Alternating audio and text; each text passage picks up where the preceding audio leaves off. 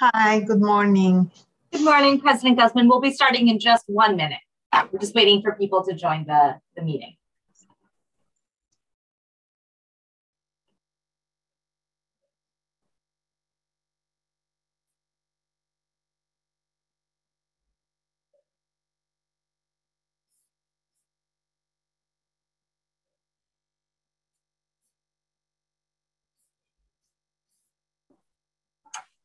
I'm going to go ahead and get us started. So, hi, everyone. Thank you so much for joining us today for this important conversation, which is critical as the global community gathers for the 66th session of the Commission on the Status of Women. I'm Akila Radhakrishnan, the president of the Global Justice Center, a human rights organization using international law to achieve gender equality and dismantle systems of oppression. We combine feminist legal analysis with strategic advocacy to ensure equal protection of the law for women and girls. And it's my pleasure to welcome you on behalf of our sponsors. I also want to note before I go further that we have simultaneous translation. So please do use the translation options at the bottom of your screen if you want translation into Spanish. And so thank you on behalf of the Global Justice Center. I want to thank Feminista, the permanent mission of Mexico to the United Nations, the permanent mission of Ireland to the United Nations, and the National Institute of Women Mexico for co-hosting today's dialogue. This webinar is the second in a series during the U.S. Summit for Democracy Year of Action. The Global Justice Center and Feminista are hosting a series of events highlighting the ways in which governments' commitments to advancing the sexual and reproductive health and rights of people all around the world is a key indicator of the strength and health of vibrant democracies that respect the human rights of all people. We're also delighted to have the support and co-sponsorship of Ireland and Mexico, as I mentioned today, who are champions on issues of SRHR, women, peace and security, and feminist foreign policies. And in addition, as you're going to hear from our speakers, both countries have also recently made changes in their own domestic context to improve access to abortion. So I have the privilege of introducing our two keynote speakers for today's event, President Nadine Guzman and Ms. Fiona Broderick. So first, President Nadine Guzman is the president of the National Institute of Women Mexico. She has a professional career, national and international, of more than 3 decades in the areas of planning, design, and implementation, monitoring, and evaluation of public policies, programs, and projects in the health sector, with an emphasis on sexual and reproductive health, as well as initiatives and policies for gender equality, prevention, and attention to violence against women, and their economic and political empowerment. Previously, President Guzman held positions as the representative of the UN Women in Brazil, representative of the United Nations Population Fund in Guatemala, and director of the Secretary General's campaign Join to End Violence Against Women for Latin America and the Caribbean. Next, we have Ms. Fiona Broderick. Fiona Broderick leads the Human Rights and Gender Equality team in the permanent representation of Ireland to the UN. Her previous roles in the Irish Foreign Service include Deputy Director for U.S. Relations, Second Secretary in Ireland's Embassy in Addis Ababa, Ethiopia, and Third Secretary in the Human Rights Unit of the DFA in Dublin. Prior to joining the Department of Foreign Affairs, Fiona worked in the homeless services in Dublin, the development sector, and in youth work in Ireland and Germany. She holds an LLM in Human Rights Law and Criminal Justice from Queen's University Belfast and a Bachelor of Social Science from University College Dublin. So to get us started, I'm going to ask both President Guzman and Fiona to reflect a little bit on the same question, which is what lessons can you share from your country-specific experiences with reforming abortion laws and broadening access to reproductive rights? So President Guzman, I'll have you start us off, please. Thank you. Thank you, Aquila. Thank you, everybody. I'll switch to Spanish, so we use the translation.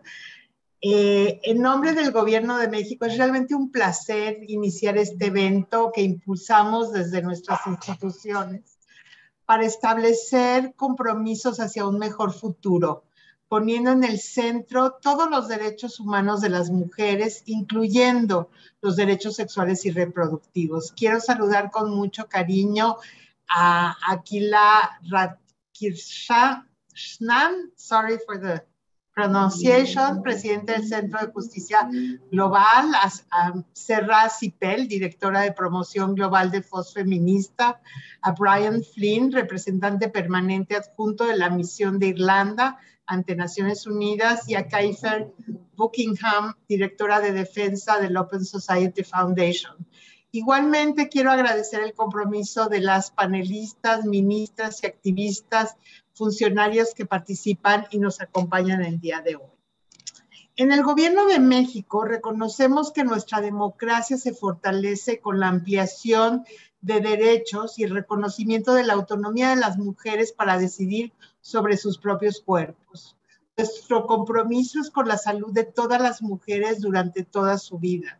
Así quiero aprovechar este espacio para decirle que en el Instituto Nacional de las Mujeres, una de nuestras obligaciones asumidas está con la justicia reproductiva, que haga realidad los principios de atención médica libre, universal y gratuita para toda la diversidad de mujeres. Y trabajamos todos los días para lograrlo. Las mujeres entramos a la democracia y a las instituciones del Estado tarde y por la fuerza. Hoy, gracias a ello y a las mareas feministas, se está transformando las leyes para abrir nuevos caminos y nuevas formas de pensar y repensar el mundo. Hoy, gracias también a ellas, a los movimientos feministas de mujeres en toda su diversidad, es claro que tomar decisiones en sexualidad y reproducción libres de coerción y violencia es esencial con un enfoque de derechos humanos. Sin embargo, hay que estar atentas al retorno de discursos conservadores que ven con mucho desagrado los logros de las mujeres que están ganando terreno. Ante esto, los estados tenemos el deber de proteger los avances de la agenda de género, sobre todo el ejercicio de los derechos sexuales y reproductivos.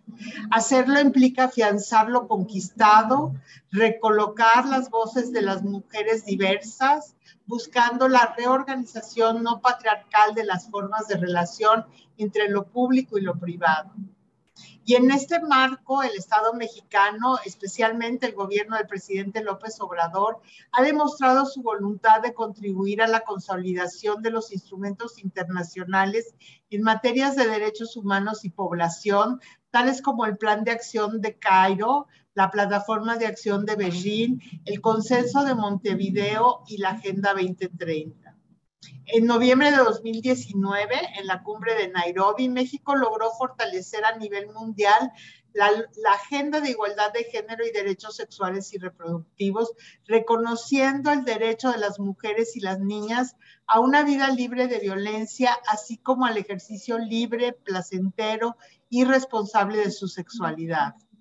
Como parte de los compromisos asumidos, se estableció una política de población basada en el fomento del desarrollo para cerrar las brechas de desigualdad, especialmente de niñas y mujeres.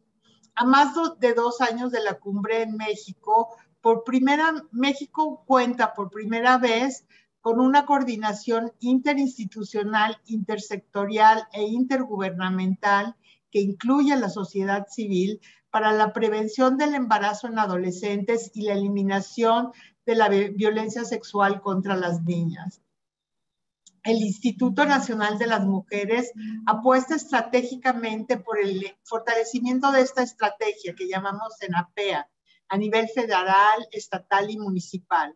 Y lo hacemos a través del Fondo para el Bienestar de las Mujeres, que desde 2019 que llegamos al gobierno, destina alrededor de 85 millones de pesos al año, más de 4 millones de dólares, a las entidades federativas para dar continuidad a proyectos que contribuyan, entre otras acciones, a ampliar los servicios de salud sexual reproductiva con un enfoque de derechos, redoblar esfuerzos ante las narrativas que buscan socavar los derechos de las mujeres, jóvenes y niñas, coadyuvar a la adecuada observancia de la norma 046 para prestar servicios de anticoncepción de emergencia e interrupción legal del embarazo para niñas y adolescentes víctimas de violencia sexual, reconocer la importancia de la educación sexual integral, del acceso a métodos anticonceptivos para jóvenes y adolescentes y fomentar el liderazgo juvenil. Así pues, la política integral de bienestar del Gobierno de México está comprometida a velar por la garantía de los derechos sexuales y reproductivos de todas las mujeres durante todo su ciclo de vida. Igualmente, hemos apoyado, en la medida de nuestras atribuciones, los procesos de avance para el acceso de las mujeres al aborto legal y seguro. En septiembre pasado, la Suprema Corte de Justicia de la Nación eliminó con unas sentencias históricas 3 de los principales obstáculos que las mujeres mexicanas tenían que enfrentar cuando requerían un servicio de aborto legal y seguro. Primero es que se declara inconstitucional la criminalización del aborto y se pronuncia por primera vez a favor de garantizar el derecho de las mujeres y personas gestantes a decidir sin enfrentar consecuencias penales. En la segunda sentencia se declara inconstitucional que las legislaciones locales reconozcan la vida humana desde la concepción. Y en la tercera sentencia se limita la objeción de conciencia únicamente a circunstancias en las que se ponga en riesgo la vida de la usuaria o se trate de una urgencia médica. Y a estas 3 resoluciones, que son un parteaguas para el derecho a decidir de las mujeres, quiero comentarles que desde que llegamos al gobierno, 7 entidades federales priorizan la justicia reproductiva sobre estereotipo e ideologías conservadoras, después de que por más de 15 años solo la Ciudad de México tenía la despenalización del aborto. Miren, para seguir avanzando en esta agenda que implica transformar la vida de las niñas y las adolescentes para que sean dueñas de sus vidas, de sus cuerpos, nos falta mucho por trabajar. Por eso quiero cerrar esta intervención haciendo 3 llamados muy puntuales a las y los líderes de gobierno. Primero, tenemos que pensar fuera de la caja hasta encontrar nuevas formas de dotar de contenido a esto que llamamos democracia. Nos corresponde también abrir espacios, crear nuevos mecanismos de diálogo y escucha y entender que existen pluralidad de realidades e historias. Lo segundo es que necesitamos incorporar a esa ágora de lo público las voces que nos faltan. Este mecanismo es fundamental, sobre todo en los casos de los pueblos indígenas, de las mujeres indígenas, de las personas afrodescendientes con discapacidad, de los colectivos de LGBTI, etcétera. Y tercero, requerimos avanzar en un impulso a un cambio cultural para avanzar hacia la igualdad sustantiva entre hombres y mujeres y defender los derechos a la atención de la salud sexual y reproductiva en todos los contextos. Nuevamente quiero celebrar la realización de este evento paralelo en el marco de la CSW 66, que pondera la voluntad política y el trabajo colaborativo para lograr como estados, pero también como región, que la salud sexual y reproductiva de las mujeres sea una realidad para toda América Latina y el Caribe. Muchas gracias.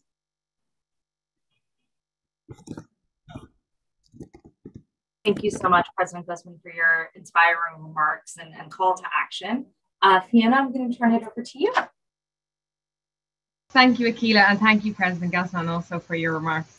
And also thank you to the whole team at both Feminista and Global Justice Centre for inviting me here today. My colleague, Ambassador Brian Flynn, had hoped to be here, but some of you may have heard that we have experienced a bereavement in our own mission here in the past week. We lost our Deputy Permanent Representative, Ambassador Jim Kelly, last week, and it was an awful shock to us all. So he's asked me to step in today for this important event, and I'm very grateful for your understanding in that. We're really delighted to co-sponsor such a critical event on the sidelines of CSW, and I'm also looking forward to hearing from the panelists later today. There's a great panel lined up. We're pleased to be here as well with our Mexican colleagues who we work closely with on gender issues here in New York at the Security Council and also beyond. We're particularly keen to be part of this series because it's one that has national resonance for us, as Akila mentioned in her opening remark. The journey towards abortion rights in Ireland was one of the most significant social and political developments in our country in recent memory. Some of you might be familiar. It was a powerful illustration of the symbiotic relationship between democracy and gender equality. For those of you who maybe aren't as familiar with the history of Ireland's reproductive rights legislation, please allow me to give some short background. In the years after our independence in the early 1920s, Irish society and governance was largely influenced by conservative religious values. During those decades, in matters of gender equality, we trailed many of our European partners. And so when we became a member of the European communities, the precursor to the EU in 1973, that acted as a catalyst for many of the changes that subsequently came about. In 1980, following a court challenge to the ban on contraceptives that was in place in Ireland, a new law allowed restricted access. That is, a doctor could prescribe contraception for family planning purposes. At the time, there were some who felt that this could open the door to abortion rights. And so their solution was to propose a constitutional ban on abortion. So that only came in the early 80s. Following sustained political pressure, in 1983, a large majority voted in favour of what became the Eighth Amendment to the Constitution, which prohibited abortion in almost all circumstances. Thousands of Irish women travelled to the UK for terminations. In 2001, for example, the number is 7,000. In the earlier decades of the 20th century, women who sought abortion services often resorted to doing so in secret, risking their lives and criminal records with unsupervised backdoor abortions. The wording of the 1983 constitutional amendment created a legal quagmire for doctors who were required to protect the life of the baby with due regard to the equal right to life of the mother. While a number of high-profile cases drew attention to the unfairness of this law, the untimely death of a woman called Safita Halapalaver in 2012 illustrated the unsustainability of the legal uncertainty. Ms. Halapalaver died of sepsis, having been denied an abortion on legal grounds during a prolonged miscarriage.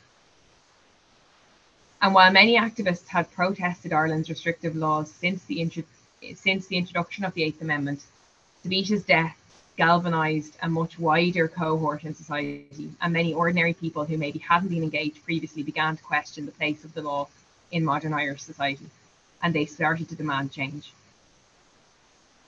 In response to the growing movement, the government convened a citizens' assembly to consider the matter, and I think this is really pertinent to your discussion today. This was these assemblies is something that the Irish government do when issues come up that need wider discussion. And so what they do is get 100 randomly chosen citizens to come together to hear testimonies, particularly from experts, and to deliberate and make recommendations on specific issues.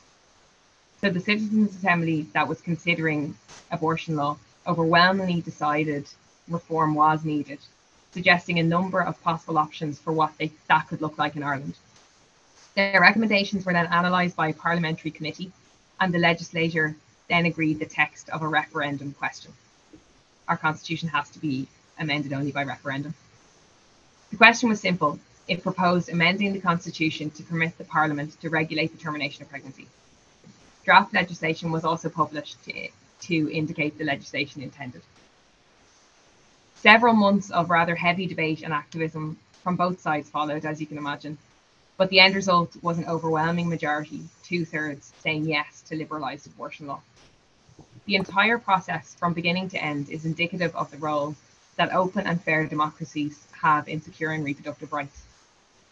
However, it also illustrates the centrality of sexual and reproductive rights to a functioning democracy. For years, people who needed abortion services in Ireland were either denied access, or for those who took the risk or could afford to travel, were forced to do so in shame and secret. As research is increasingly showing, gender equality is a prerequisite for functioning democracy, and bodily autonomy and sexual reproductive health rights is a fundamental component to achieving gender equality. And I think that was really seen as well through President Gazman's remarks.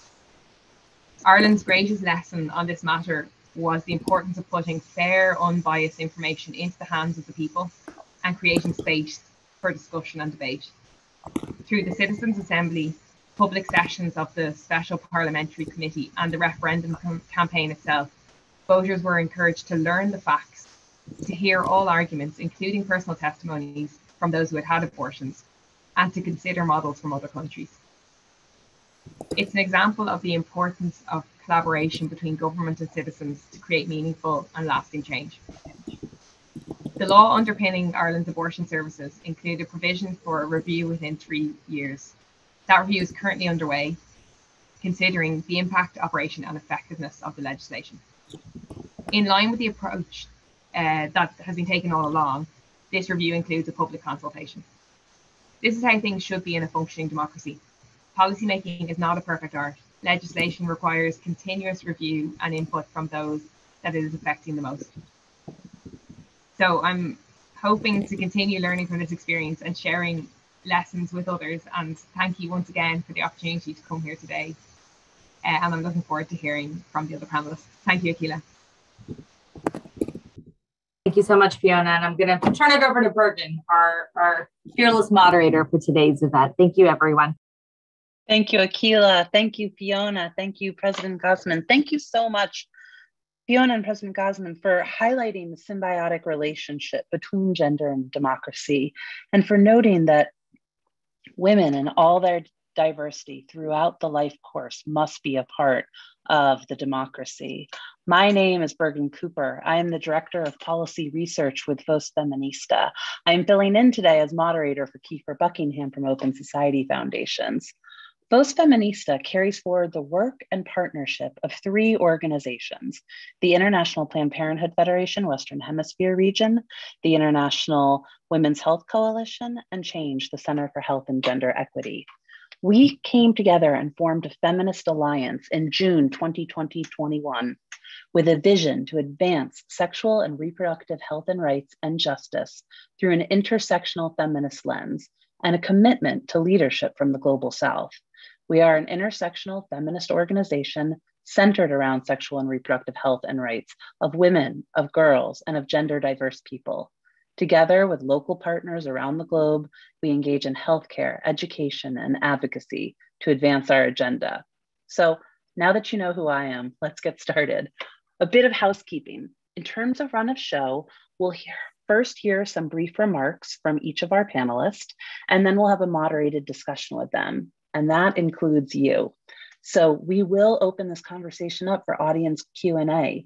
If you have a question, please ask the question throughout the panel. You can use the chat box at the bottom of your screen. I'm sorry, please use the Q&A box at the bottom of your screen, not the chat box. But if you see it in the chat box, don't worry, I'll look, I'll see it. And we will be monitoring your questions throughout the presentation. If you are targeting your question at a specific panelist, please note that, or feel free to question all the panelists. So now that that's out of the way, let's move on to our exciting panelist. I will introduce each speaker and then we will start our discussion. Melissa Upreddy is the chair of the UN Working Group on Discrimination Against Women and Girls. A human rights lawyer from Nepal, she has spent over 2 decades advocating for women's rights through the use of national, regional, and international law and mechanisms. She has led fact-finding missions, undertaken strategic litigation, built the capacity of civil society organizations, and provided technical support for law reform to governments in Asia. Her current work is global in scope and sits at the intersection of gender, labor, and macroeconomic policy, gender-based violence, and sexual and reproductive rights. Ms. Upreddy is a fellow at the University of Toronto Law's Faculty International Reproductive and Sexual Health Law Program, and is currently Senior Director of Program and Global Advocacy at the Center for Women's Global Leadership at Rutgers University in the United States. Welcome, Melissa. Nolene Nabulevu is a feminist community organizer, analyst, educator, and activist who has been working for socioeconomic, ecological, and climate justice and universal human rights in urban informal settlements, rural and maritime Fiji, the Pacific, and globally for over 35 years. Guided by an autonomous feminist movements, Nolene works with communities, governments, development sector, and the UN to advance bold, heterodox strategies on urgent, complex questions of human rights and development justice. She is executive director of Diverse Voices of Action, DIVA, for Equality, and holds many social movement roles. In 2020, Nolene was the recipient of the International Women's Health Coalition Joan B. Dunlop Award for Advocacy. Welcome, Nolene. Andres Constantine is an associate with the Health and Human Rights Initiative and the assistant director of health law programs at the O'Neill Institute. Additionally, he is an adjunct professor of law at Georgetown University. He works on legal and policy issues related to health and specializes on sexual and reproductive health and rights on the regulation of non-communicable disease risk factors. In addition to his work at the O'Neill Institute, Andres is pursuing his Doctor of Judicial Science degree at Georgetown Law, and he is a 2020-21 Aspen Institute New Voices Senior Fellow. Welcome, Andy. Jade Mina is the Executive Director of Trust for Indigenous Culture and Health, TICA. She's been working on women's rights, especially reproductive health and rights, for over 14 years. In 2007, Jane joined TICA as the Sexuality Program Officer.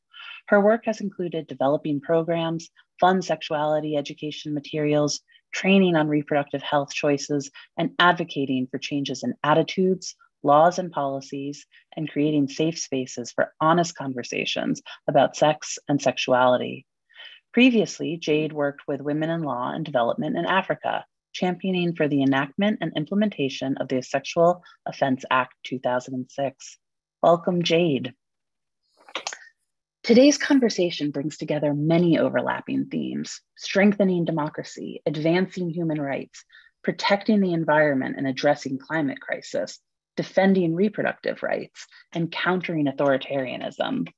We know that these challenges often have disparate impact on certain populations: women and girls, Indigenous groups, LGBTQI populations. And these people are often left out of critical conversations, their voices absent from the table. After hosting its first Summit for Democracy last December, the United States and other participating governments are now engaging in a year of action before the second summit in December 2022. The first summit focused on 3 pillars: defending against authoritarianism, addressing and fighting corruption, and promoting respect for human rights. So now let me turn to our panelist. With CSW's theme this year on achieving gender equality in the context of climate change, to you, how are sexual and reproductive health and rights connected to these pillars and to climate change, and why are they essential to democracy? Melissa, I'll start with you.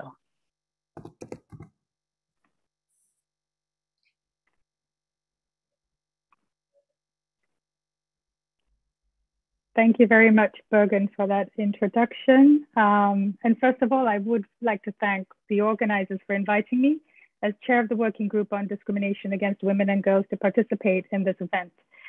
The Working Group is a special procedure established by the Human Rights Council and an independent UN Women's Human Rights Mechanism.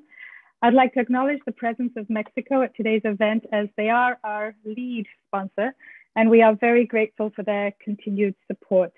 I'd also like to acknowledge the presence of Ireland, as they are such a great champion for gender equality. I'm very pleased to be here today with all the distinguished panelists to exchange some thoughts on current challenges and opportunities concerning women's bodily autonomy, since the struggle for bodily autonomy is at the heart of the deep connections between authoritarianism, lack of accountability, and accountability is what you need to fight against corruption, and to promote respect for human rights, which is really the antidote for both. Since the Working Group's inception in 2010, we've closely examined the persistence of structural discrimination in 4 interrelated areas of women's lives in our thematic reports and country visits, which focus on the areas of political and public life, economic and social life, family and culture, and health and safety. Our more recent reports have focused on reasserting gender equality and countering rollbacks, including those led by conservative forces within the UN system, women deprived of liberty, and women's human rights in the changing world of work. Now, while each report has a specific thematic focus, all of them reveal deep connections between the denial of sexual and reproductive rights and the absence of legal protections for these rights, which consequently deny women full autonomy and the ability to participate fully and as equals in all spheres of life. We also see how the denial of these rights and lack of legal protections create specific burdens and disadvantages that result in the oppression, marginalization, and exclusion of women and girls, effectively creating a vicious cycle of discrimination, oppression, and exclusion. Our latest thematic report to the Human Rights Council examines women's and girls' sexual and reproductive health rights in crisis. In this report, we stress that key factors undermining their sexual and reproductive health and autonomy in situations of crisis are underpinned and exacerbated by pre-existing systemic disadvantage and discrimination that they face throughout their lives. The multiple factors that underlie and exacerbate the risks and threats to women's and girls' sexual and reproductive health rights include, among others, discriminatory laws, policies, and practices, failure by states to prioritize and invest in sexual and reproductive health services, lack of legal accountability, exclusion of women and girls from decision-making processes, ideological and religious opposition to sexual and reproductive health rights. We emphasize that action is needed in all these areas to advance and protect women's and girls' sexual and reproductive rights. It's also important to remember from the point of view of equal participation in the democracies, that as we highlight in our report, the compounded barriers and threats to due to multiple and intersecting forms of discrimination faced by certain groups of women and girls, such as, for example, those living with disabilities, residing in rural areas, migrant, refugee, and internally displaced women and girls, among others. We note that there are groups of women and girls who have been living in what we describe as a persistent state of crisis as a consequence of a history of oppression, exclusion, and discrimination, as well as systematic violence and disregard for their culture and traditions. Women's and girls' enjoyment of their sexual and reproductive rights is not only crucial for their survival and well-being, but it is indeed, and this has been noted by previous panelists, an essential precondition for their participation in political and public life, and I would say as well as in the world of work, and to be free from gender-based violence. The harms that women and girls may face in relation to their sexual and reproductive health must not be treated as unavoidable tragedies, but recognized as the outcomes of systemic oppression linked to policy failures, the absence of legal protections, and systems that are designed to create disadvantage and produce exclusion based on sex and gender. This translates into less voice and power for women and girls and is inherently anti-democratic.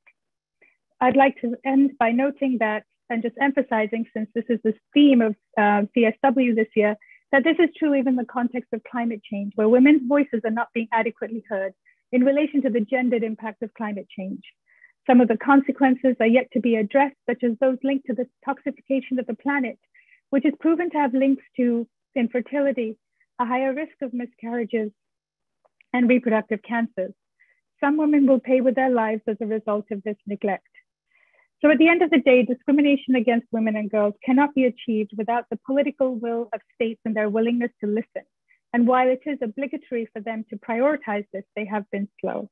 This is exactly why all barriers to women's participation in democratic processes must be removed and their freedoms must be preserved. Thank you. Thank you so much, Melissa. And now I would like to move on to Nolene. Nolene, I'd like to ask you the same question. The floor is yours. Thanks so much, and really great to be here with all these wonderful feminists, governments, civil society friends. So I'd first start just by proposing that democracy without universal human rights and social, economic, ecological, and climate justice is what is the empty promise as yet unfulfilled. And for feminists like myself, democratization, if it is about principles of equity, really begins and ends at the granular, with bodily autonomy and integrity of the single body and our ability to access human rights, including sexual and reproductive health and rights, and also rights related to sexual orientation, gender identity and expression, and sex characteristics, as much as it is about the meso and macro, ending all of the oppressive structures and processes and building those just development alternatives. So this is not to say that the collectivities don't matter, of course they do, but the issue of the choice to act, to enter and to exit places and with people, to negotiate and to navigate all kinds of collectivities, from intimate partnerships to families to workplaces, through to all of the work in state institutions, and then the ability also to demand justice within and between countries, and the impacts of things like white supremacy, neoliberal extractive capitalism, coloniality, and imperialism that is still happening today, is the central challenge for all individuals, I think, and especially women, children, gender non-binary people, LGBTQI people, indigenous people, Afro-descendant, people of color, those in the majority South, including the South in the North, those of us who are in climate frontline communities in coastal delta areas, but also in glacier areas in Nepal and many others, informal settlements, those outside kind of capital areas, those in maritime and remote areas. And I think it's important to talk about all of these intersectionalities. If your sexual orientation is criminalized, or if your gender identity and your expression is stigmatized within your community, if your sex characteristics are medicalized, then it's hardly a possibility to be a fully participating member of the nation state and your own society. But we can also argue, I would say, that the 2 in 3 women in the Pacific that are experiencing gender-based violence, amongst the highest per capita rates anywhere, cannot themselves be said to be fully experiencing democracy and justice. And then if your country is under threat from COVID-19, climate change and ecological loss and damage, and so much pushback against even saying the term loss and damage, debt injustice, vaccine injustice, war, corruption of financial flows, both at the sender and at the receiver levels, the militarization, authoritarian rule, ethno-nationalism, then you also can't be a fully participating member of the nation state and society. So when we speak of the nation state and democracy, we're often not talking about everyone in the universal we, actually, but it's actually those who hold privilege and power, or who coercively conform to norms, those who have to be rendered acceptable and visible in data, in analysis, in text, and in person. So we have one of the most progressive constitutions on Sojisek in the world in Fiji, and yet there's very, very little drawdown into law and policy on recognition of gender identity in identity documents. We can't have adoption by same-sex couples. There's many, many ways that those like me can't fully participate in society and in state processes. So some gains have been made, but nowhere near enough, in many places where we're still criminalized. So one set of work we have to do is to place SRHR firmly in the core of several, paradigm shifts. First, we're trying to move the entire locus of development to a center of care, social provisioning, and well-being. So any failure to do this is what's brought us to the social, economic, ecological, and climate emergency in which we find ourselves. This begins and ends with individual people, with single bodies. It manifests through biological and created family relations, wider collectivities, and all kinds of groups and interest communities. So we've been working from that premise for 10 years at Diva for Equality, and in social movements that then are, with us in concentric circles from the local to the global and back, for an understanding of what it is to be an intersectional human being at the heart of democratization. The second thing is that we often state in feminist work that we're working for justice and liberation on all territories. Okay, then that has to mean individual bodies in partner relationships. It must be about faith-based groups. It has to be about state and non-state service institutions, development agencies, the UN, and it's about all of our economic and ecological territories, and whether there is care and social provisioning at work in there. And that leads to my third point, my last point, which is on the issue of care. We talk about those 5 R's, we say we recognize, we reduce, we redistribute, we reward, and we ensure representation on unpaid care and domestic work. And in the Pacific, we're very much also using the term communal work now, because there's so much communal work that is done within our communities and societies by women. And we have 3 national studies and a synthesis report that show women doing over 3 times the amount of unpaid care, domestic and communal work in rural Fiji, for instance. So you can't be participating fully in society when you're absolutely exhausted. You're the first up, the last to bed, and when the state and society, while built on your labor, is not designed for your benefit. In fact, it often works actively against it via patriarchal-based laws and policies and practice. So if we're really to strengthen gender just and SRHR-informed democratization, then we have to see a massive transformation. And what we talk about is really a reconfiguration of the nation state, right? It's a massive transformation. And we're talking a lot at the moment about feminist foreign policy, but I'd love to see us speak more about feminist domestic policy, the recuperation of a gender just and feminist development state. That means better data, better research. It means, sorry, I'm trying to move fast. Cross-ministerial national action plans on the barriers to gender justice and human rights, including prevention and treatment of sexual reproductive health and rights issues, but also elimination of violence against women and girls, social flaw, social protection, and social infrastructure on health, including SRHR and gynecological cancers. We have, 9 out of 10 women with gynecological cancers are in the economic South. So that's an absolute justice issue. And that's an issue of democratization as well. We need adequate housing and shelter, SGBV prevention and response, and on sexual orientation, gender identity and expression. It is about feminist foreign policy, and that means that it's also about challenges to extractivism and fossil fuel and the impacts on our bodies, on individual bodies, calling out any weak extraterritorial climate and environmental policy. So I think for many feminists like me, the premise of this session is a given, and it's a wonderful set of work to move forward and speak about more. No articulation of justice or democracy is real without access to an experience of bodily autonomy, integrity, and all human rights. So I think I'll leave it there. Thanks very much.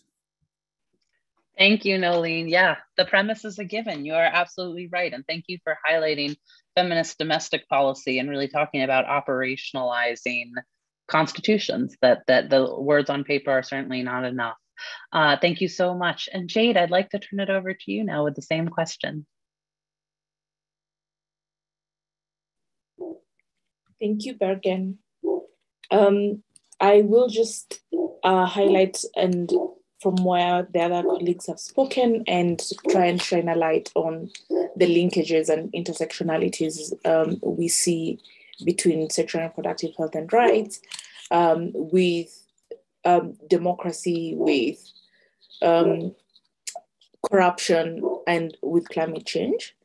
I'd just like to first of all say that sexual and reproductive health and rights is essential to democracy, because democracy thrives only when people are feeling equal and when they feel worthy and worthy of dignity. Individuals with inadequate healthcare, for example, are not able to participate in democratic processes because they are simply just trying to access the fundamental needs that they lack. Democratic processes also play a role to ensure that laws and policies reflect the needs of communities. And democratic processes allow for people to be able to voice their needs and that these are reflected in laws. Corruption, on the other hand, and illicit financial flows robs countries of funds that are necessary to make SRHR a reality. I live in a country, for example, whose health budget is at 3% and relies heavily on donor funds to fund SRH. Therefore, sometimes things like the global gag rule completely affects the women's lives and contribute to a large number of maternal deaths. We also realize that if we fight corruption, then maybe we would be able to truly receive the sexual and reproductive health and services to the highest attainable standard as promised in our constitution. Also, I'd like to just say that SRH is also closely linked to our environment we live in, and issues of climate change disproportionately affect women, especially because women exist in social economic inequalities and sometimes cultural norms that push them and relegate them to be disempowered and sometimes not able to access many services and rights. During periods of droughts, for example, in communities, it's often the women and the girls who have to walk longer distances to either collect food, water, or firewood, often putting them in a greater risk of attack and danger of violence. Climate change also pushes communities relying on farming further into food insecurity and poverty, which in turn drives many practices that are unfair and unequal. For example, female genital mutilation, early child and forced marriage, especially in communities that use bride price as a way of family wealth.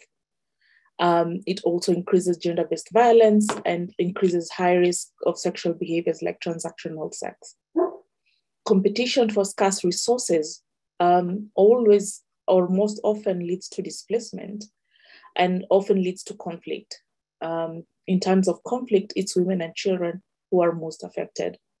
Therefore, we see that climate change includes or leads to displacement, which hinders access to basic healthcare services, such as emergency contraception, post-exposure prophylaxis, HIV treatment or STI treatment, psychosocial support, or cases of support for gender-based violence.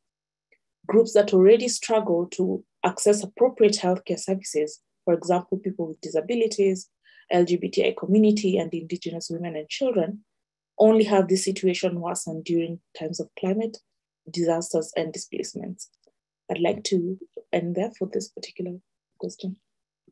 Thank you so much, Jade. And thank you again for bringing up the global gag rule and the way it infringes on the democratic process and national sovereignty. And thank you to the research that Tika has produced on the GGR.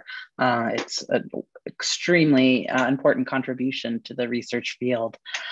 Andres, I'd like to move on to you, Andy, for the same question. The floor is yours. Yes, thank you very much for having me. I'm very, very happy to join this important conversation with such esteemed colleagues.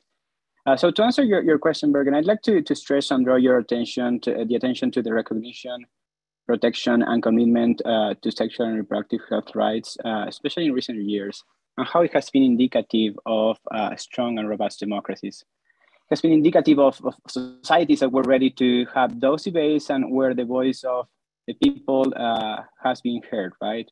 So if we look, for instance, at Latin America, this has been very, very clear in the context of abortion decriminalization, where we have seen extremely democratic and deliberative processes.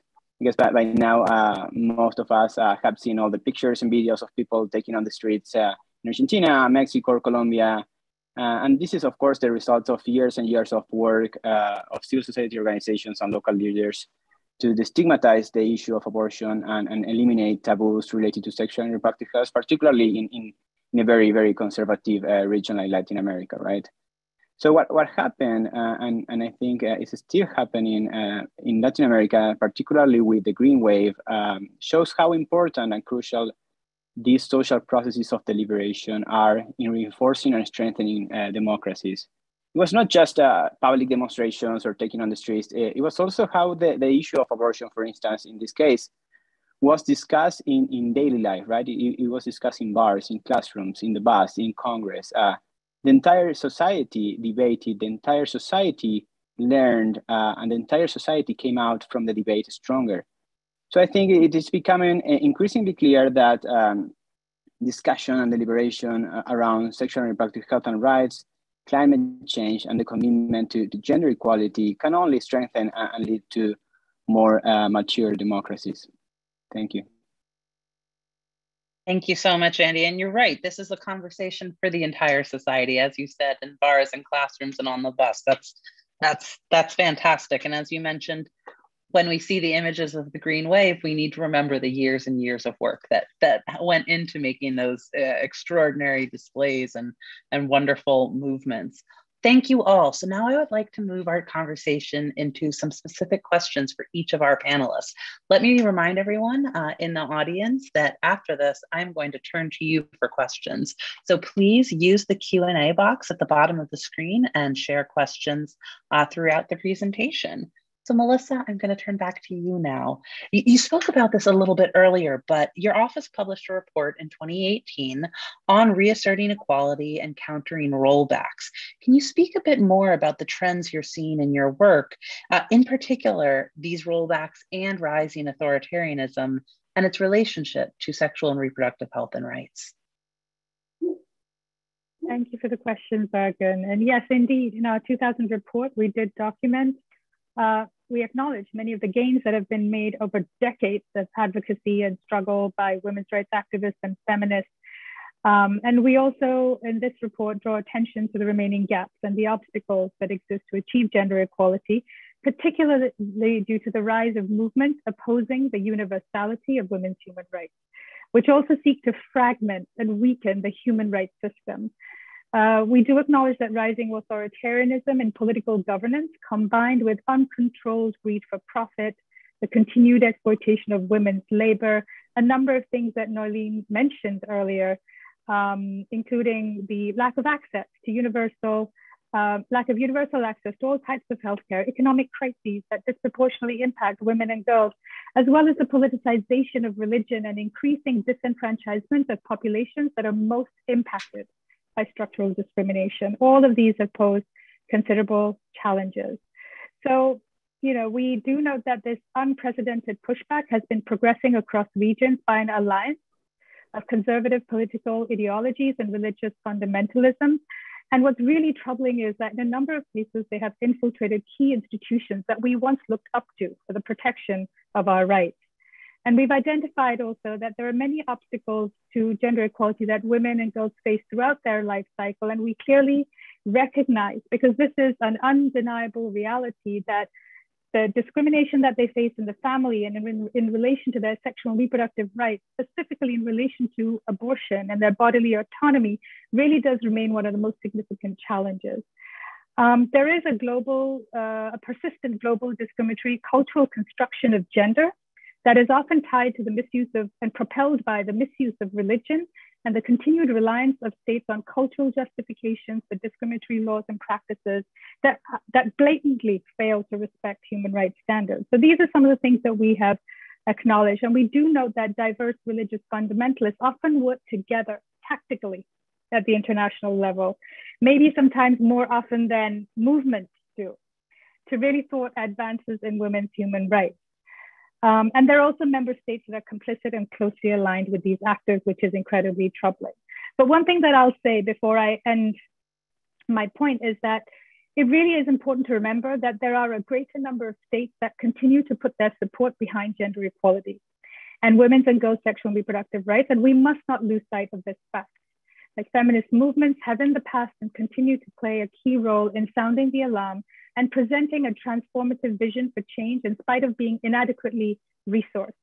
Many are using the human rights framework and engaging with independent mechanisms, including the working group, as well as many other special procedures and treaty bodies and other entities.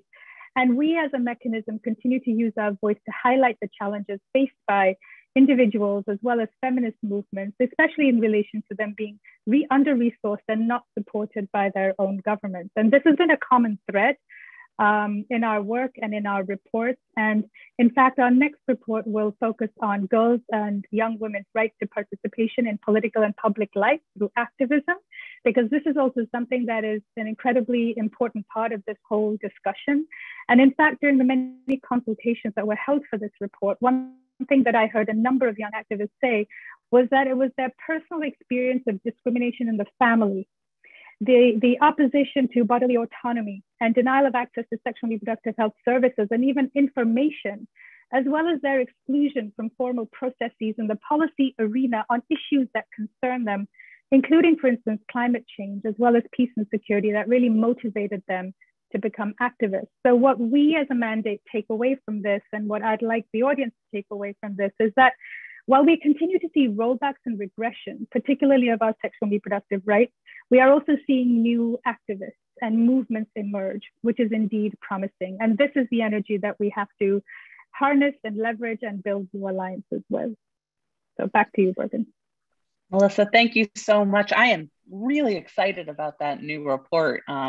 It's so exciting to hear about new activists and to understand a bit more about how that discrimination in the family is the first place that is a harm, but also an inspiration into the public sphere. Thank you so much. Nalin, I'm going to move on to you. So climate change impacts all populations, but some populations are disproportionately impacted, and this can include, but isn't limited to, women and girls and gender diverse people and LGBTQI people. Can you tell us about the linkages between climate change and SRHR and the steps governments must take to protect the health and rights of all people? Thanks a lot. And I'm excited about that report as well, so I'll be looking out eagerly. Sexual and reproductive health and rights, we all know, is central to any development response and to democratization and justice, because the body is where the damage and the trauma and the human rights violations are felt. And bodies are also the vehicle that we use to move through every day. And I'm saying that because I think sometimes we forget about the fact that all of these are being experienced in the one body. So, you know, any SRHR response has to be framed through a lens of gender equality and human rights. If we can't be active in all areas of our lives, if in some areas of our lives we are violated on a daily basis, or we're kept out of so many different decision-making spaces, then it's very, very hard to experience democracy. And we have to keep saying that over and over. And women in the Pacific have some of the highest levels globally of unmet contraceptive need. And there's a reason for that. And we haven't yet managed to convince highly hierarchical and patriarchal communities and then, you know, formed into nation state, hardened into nation states, that, you know, that all of the community is affected when SRHR is not respected. That it's a priority as high. For example, in our region, we have NCDs, non-communicable diseases, as a regional emergency. And many of us have been making the point that that should also be about unmet SRHR need and about sexual and gender-based violence in our region. You know, so what priorities put on both national, regional, and then global initiatives? Because the consequences are immense and they're multi-sectoral. When women and girls and LGBTQI people, people with disabilities, sex workers and others are confronted with many, many issues like cyclones, flooding, as well as lockdown realities from COVID, all of the loss and damage that our communities and ourselves are facing every day, like flooding, water salinity, intrusion of water into landmass, damage to food and water systems, lack of housing. We've had, you know, around 50% of our population that are underemployed or unemployed right now because we had to have that lockdown around COVID-19 for months and then over a year on end. And what that does to us physically, but also, you know, all the regressions that we're seeing in terms of our you know, 20 years of progression on many of these issues on poverty and health and malnutrition and the health of mothers and children, is we're really seeing the regression now. But there's also the issues around psychosocial care and medical services. And then when you add that, we've got a 200% increase in gender-based violence just in the last quarter that we've seen. And this is in a country where the rates are already 70% per capita for all women, 84% per capita violence against LBT women that we have in Fiji. So in this situation, while you can clearly outline the linkages between SRHR and climate change and development and democratization, the state is often slow to respond in methodical ways. Because what happens is they start to subsume SRHR under health, try to deal with it, but it's in really siloed and ad hoc ways, because the state, especially if it's a small island state, for instance, but you know, every state has its particularities, that the way that they respond is not in a coherent, you know, systematic way. And then we end up not tackling realities around SGBV, sexual abuse of minors, but also things like menstrual health, things like emergency contraception. We weren't even able to move freely around the state because of COVID-19. So we were having to come up with specific strategies that were around borders, borders even just within the state, not even talking about our external borders. And so the last thing I would just say is, sorry, I'm just moving up a little now. I really like to say that, for instance, we have to think both as, when we're talking about these issues now, in a single month in Fiji in January, for instance, we had intense rain for 3 of the 4 weeks, right? So that's flooding over and over. Then there's a cyclone that we had with a direct hit, 2 more that came past us, which then bring additional flooding. We have damaged household goods from people who already have so little in their homes, enough to bring over and over the cleanups. Then you have damaged household goods, you have physical danger from waterlogged electrical goods. Then there's the volcanic eruption that we had at the same time in January in Tonga, with the sonic booms and the psychological distress to a whole population in Tonga, for instance, and also us in the rest of the Pacific. Health concerns, we have internal displacements, food and water sovereignty issues, and much more. And I say that because we now also have then the health-related impacts, like 1,000 cases of leptospirosis, there's dengue, there's waterborne diseases, flu is rising. So people often are able to say, okay, climate change has an issue, is a part of the story of people of the Pacific, but they don't realize how much the loss and damage is impacting on every single set of work that we do, on every single aspect of our lives, including sexual and reproductive health and rights and gender justice. And I think I'd just say, for instance, that when we come up with those responses to that, the system, you asked the question around government. So for instance, one of the things that we're seeing a lot is the Fiji government have now instituted free sanitary pads for all menstruating students in junior and high school. And that's great. This is an important pro-poor policy. It situates the issue as a social imperative. So it is part of helping for a systems change. But what we're trying to encourage them to do is to say, this is also about issues of water and sanitation. It is also about issues of poverty overall. There are economic imperatives that we require in order to look at those deeper issues, and not just at menstrual health, because that is something that is a low-hanging fruit that we can deal with in our community, with maybe less chance of pushback than abortion rights, for instance. So it's about trying to make sure that we're doing this in a more coherent, consistent policy stream within our communities. I think I'll end on that. Thank you.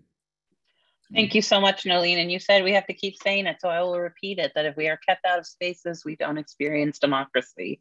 And thank you for really highlighting the silos within governments and how these issues can become siloed, but climate change is not siloed. It is impacted, it has impact on every single aspect of life, as you highlighted. Thank you so much. Jade, I'd like to move on to you. So we know that colonialism and environmental degradation can be hindrances to the fulfillment of sexual and reproductive health and rights. Can you tell us a little bit about how Indigenous knowledge and culture can create safe spaces for the advancement of SRHR and climate justice? Thank you. I remember you just said earlier that climate change affects people disproportionately. And I think Indigenous people are among those who are marginalized and therefore always being affected more disproportionately than others when it comes to climate change. And yet, even when they have knowledge on how to live sustainably, this knowledge is not taken into account, and they're not at the decision-making tables. And therefore, their knowledge that they have is not contributing to the change that we should be seeing. I think there is need to interrogate the importance of Indigenous knowledge, and this will transform the idea of democracy and practice of power to include local communities, especially on sustainable approaches to manage land, water, and biodiversity. There are positive indigenous practices and knowledge still being maintained by many ethnic communities across Kenya and across the world. The loss of this indigenous knowledge and culture affects the resilience of indigenous groups and pushes them further into social exclusion and denies the nation and the world as at large of the wisdom and knowledge still held by elders in many communities. It also represents a missed opportunity to better respond to climate crisis in terms of farming methods. Currently, modern farming methods are unsustainable.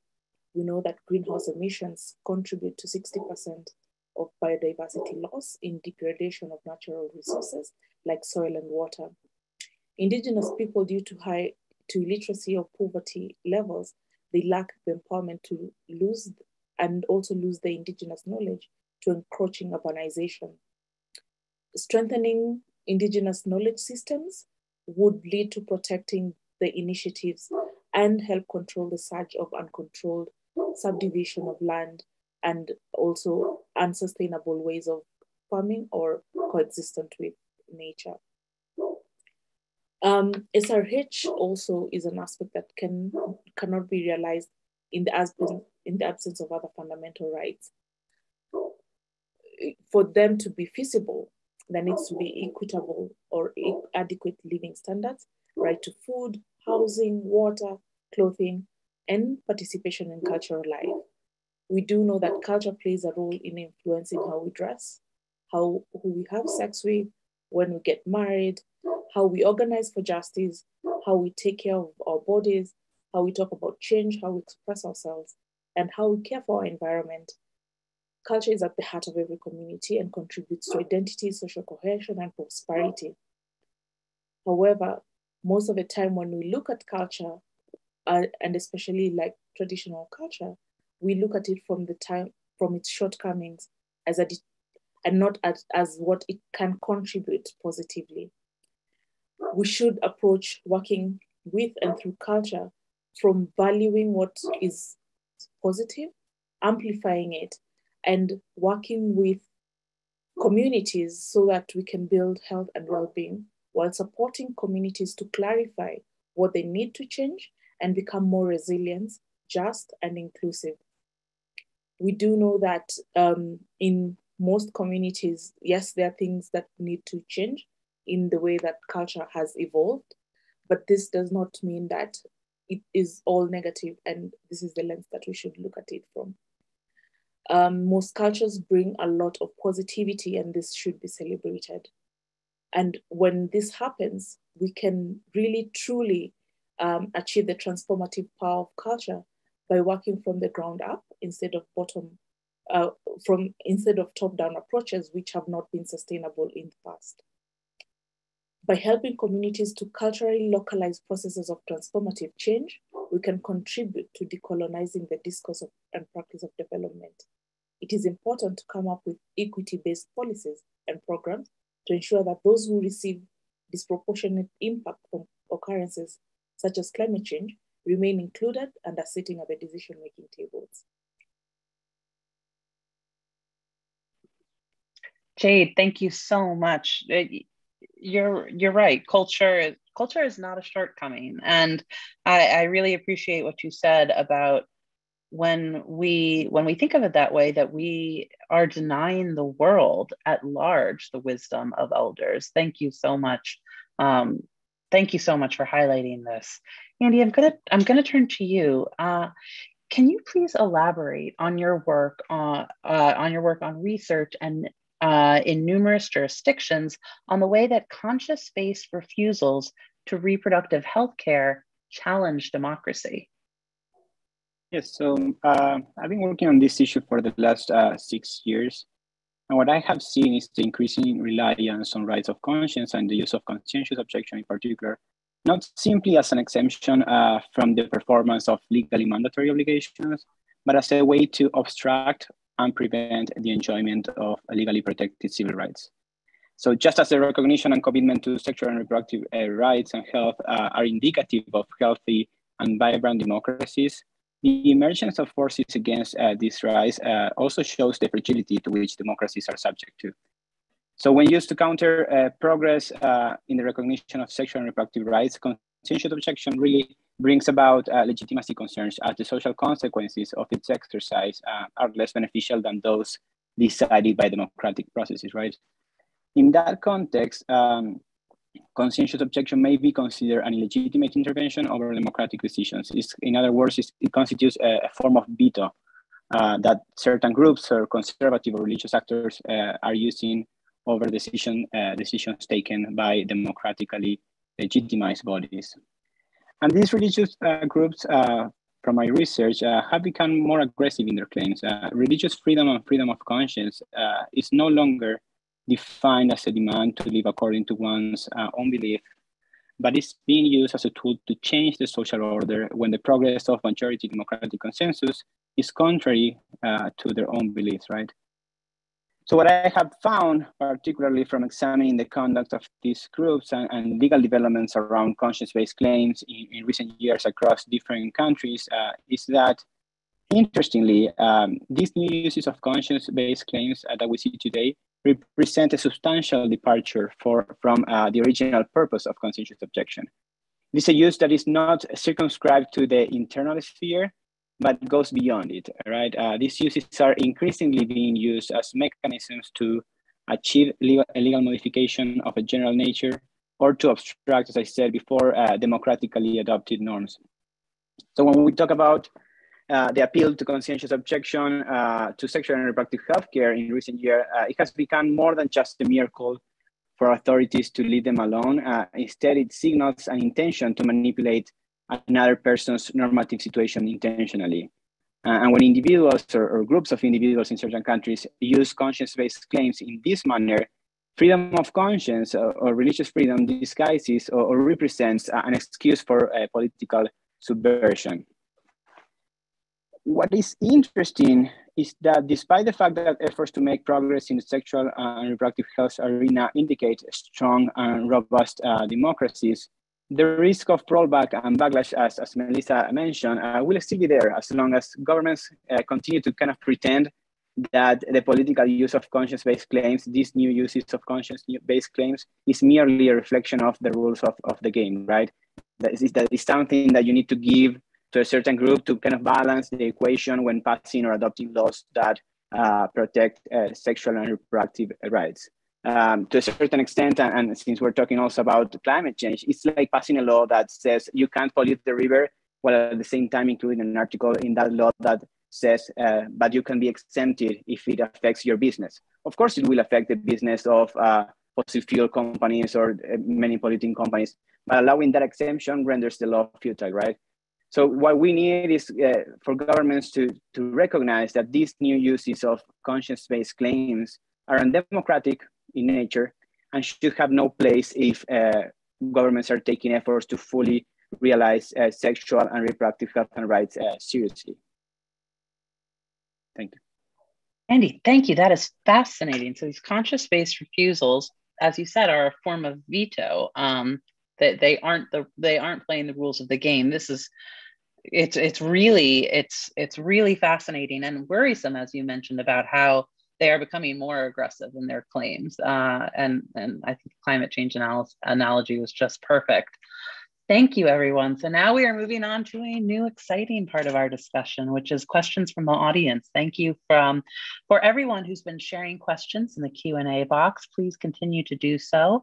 And I will turn to the questions now. So our first questions, and this can be open to any panelist who would like to answer, is how to abolish the patriarchal ideology of usos y costumbres, or ways and traditions, that prevent girls and adolescents of indigenous societies to become mothers as the mean of their life.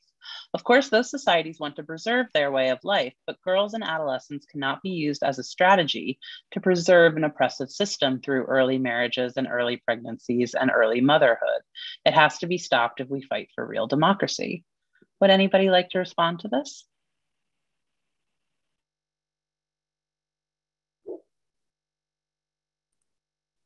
I'll say a couple of things, if that's okay. I'd say first, for me, it's about, when we started 10 years ago, one of the first things that we tried to do was to make sure that we were very clear politically ourselves inside our own group or institution on what our politics is and how we move from that set of politics. And I think once you do that, then it's very easy for you to build over time a collective sense of understanding. And I'm not saying that just as, a feminist collective that is a civil society organization. I think that can be done at an institutional level as well, is be very clear on your red lines and on the way in which you move. And then that is also around systems of meaning, being clear that we're talking about things like semiotics, that we're talking about the making of meaning and not being afraid of that. Because if we continually just say, okay, this is the way we've done this for thousands of years, and we're never going to, to do anything different, then it really does stay like that. But if you're used to being able to talk about how meanings are formed, how we maintain them, how we negotiate them, how they're systematized, how they become resisted, or how you become part of those systems of meaning, and how you do the work of change and renorming, then it becomes part of your political practice, no matter who you are, whether you're in governments or you're in non-government sectors. And I just wanted to give one example. So we've been building some bridges. We're doing some work on social infrastructure and physical infrastructure as well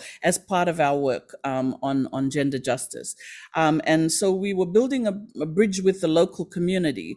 And part of what we had to negotiate was the fact that we had gender non-binary builders who were in the community building for a couple of weeks at a time. And so that set of work that we had to do was about negotiating around whether or not they could wear shorts in the village, because generally in a village, young women are not encouraged to wear shorts. Through the negotiation with the elders, not only were they able to do that and to talk about issues of safety in the workplace and many of those issues, but also to talk about issues of gender identity and expression. And then we had more young women who were able to work in that set of work, and they ended up helping build the bridge. And it is a kind of, to me, a really concrete example of why we shouldn't stop ourselves from doing the work of value change and of norm change, because these possibilities occur. It's whether we already have a cultural practice ourselves of, as Jade said, to not do it from a place of discomfort and fear and anger, but to really work with others on how you move forward in terms of not just empowerment, but women's human rights and social justice for all. And that's very clear. We are never compromising in that set of political narrative. So if a government, for instance, won't work with us because of that, then we step back and someone else can move into that space. And then sometimes later, the work comes in again. So it's found us now as a technical advisor, for instance, to the Fiji government on the National Action Plan on Violence Against Women, where 10 years ago, you wouldn't have seen a lesbian-led group that was in that space. So I think we keep moving those boundaries over time. Thank you.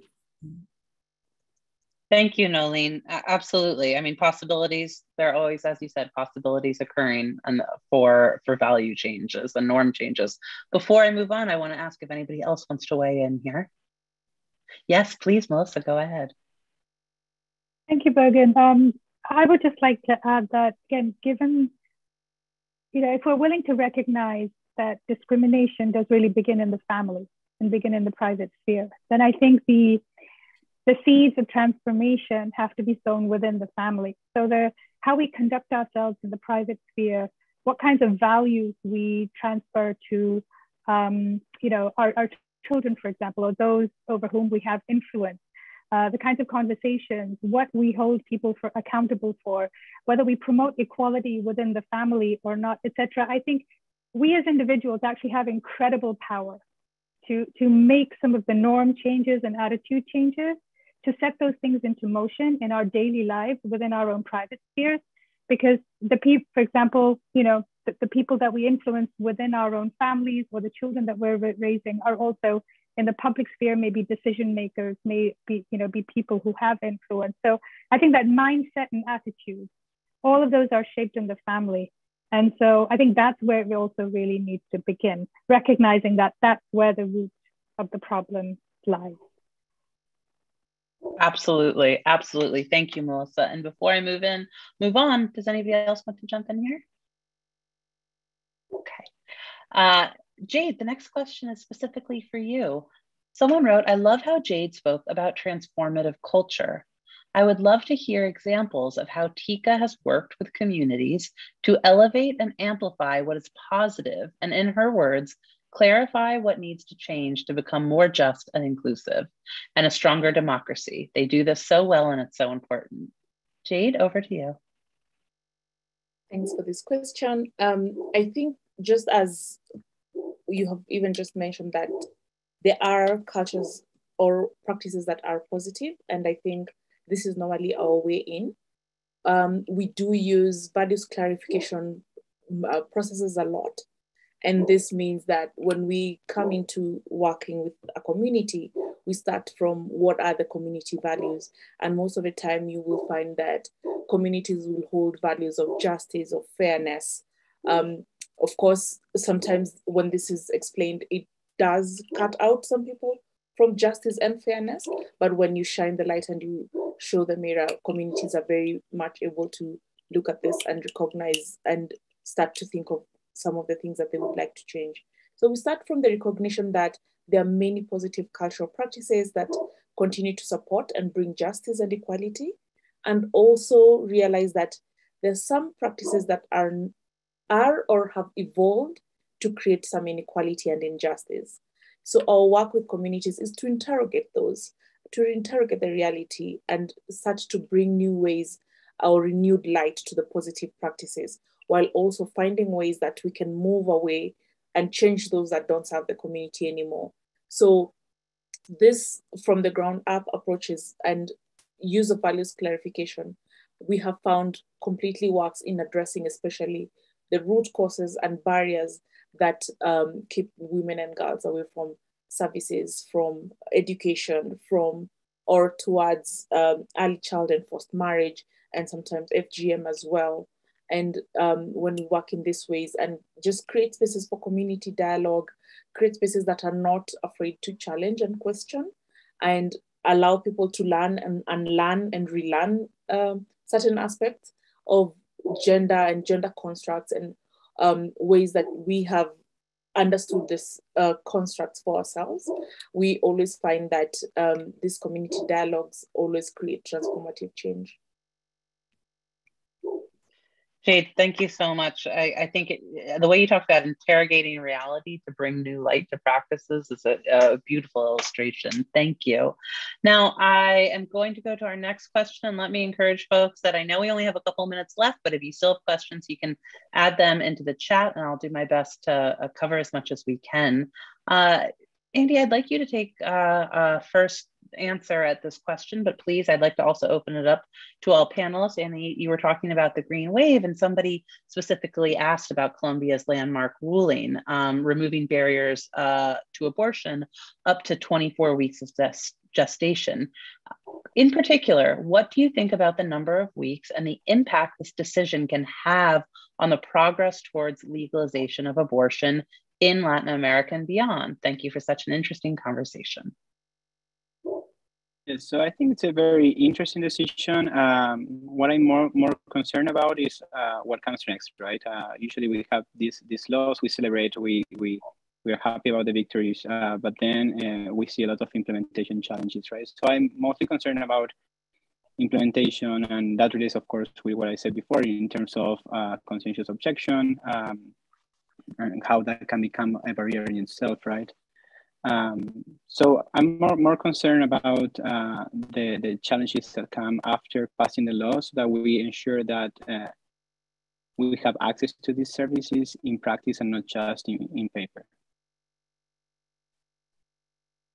Absolutely. And let me give a moment in case anybody else would like to weigh in. Okay. Nolene, a specific question came in for you. Somebody asked that they like that you touched on COVID impacts and vaccine injustice. Is it true that women were less likely to get COVID vaccine for fear of the impact on their reproductive system? And the lack of a vaccine in many countries has kept people out of society for the last 2 years. What are your thoughts? I haven't actually heard that one, I would say. There are many, many reasons why people are making, deliberate and careful choices around vaccine.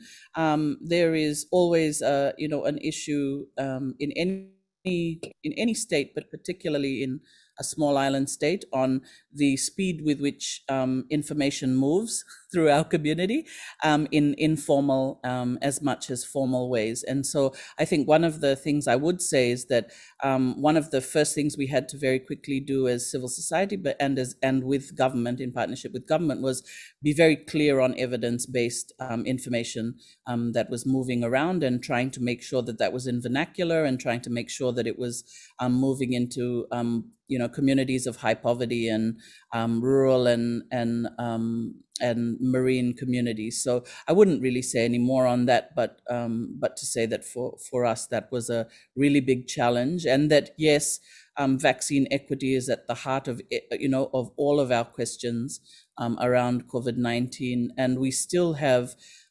communities across the economic south, including in Papua New Guinea, for example, that have very, very low vaccine equity levels in place, and that we have to very quickly move now to resolve. Thanks. Thank you so much, Nolene. I know it is wild to fit one last question in with 3 minutes to go, but I'm going to do it. We're going to make it happen. Melissa, the last question is for you. The lack of legal protection for body autonomy is obvious, as Fiona mentioned. But what were the practical recommendations at the country level, particularly for countries in the global south? Did the reports generate any suggestions for how to address this? Absolutely.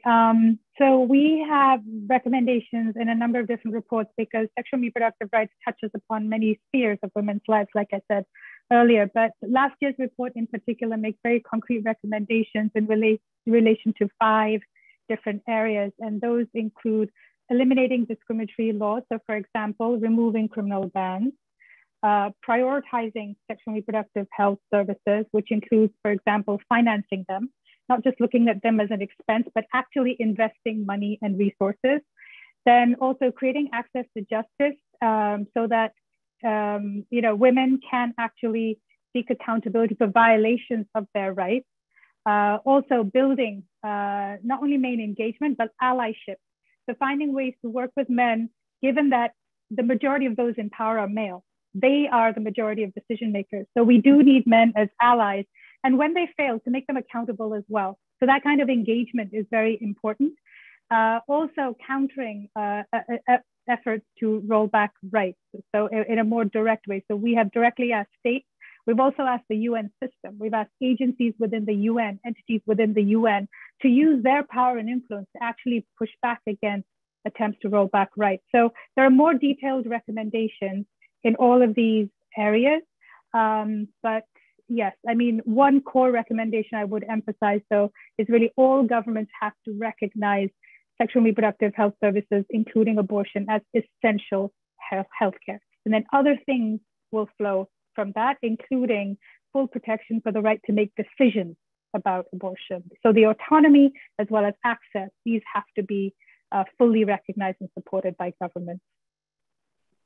Fantastic. Thank you so much. And thank you for fitting in that last answer there. So I would like to thank everyone. We have to wrap up now, but thank you so much for joining us today for this important conversation. Thank you to the Global Justice Center, Feminista, the Permanent Mission of Mexico to the United Nations, the Permanent Mission of Ireland to the United Nations, and the National Institute of Women in Mexico. Thank you to our brilliant panelists and speakers. And thank you to the audience for engaging in the question and answer and being so active in the chat. This event is a second in a series of conversations about SRHR as a democracy issue. So please keep your eye out for the next event in the series. I look forward to speaking and hearing from all of you and seeing you at the next event. Thank you so much for your time and enjoy CSW.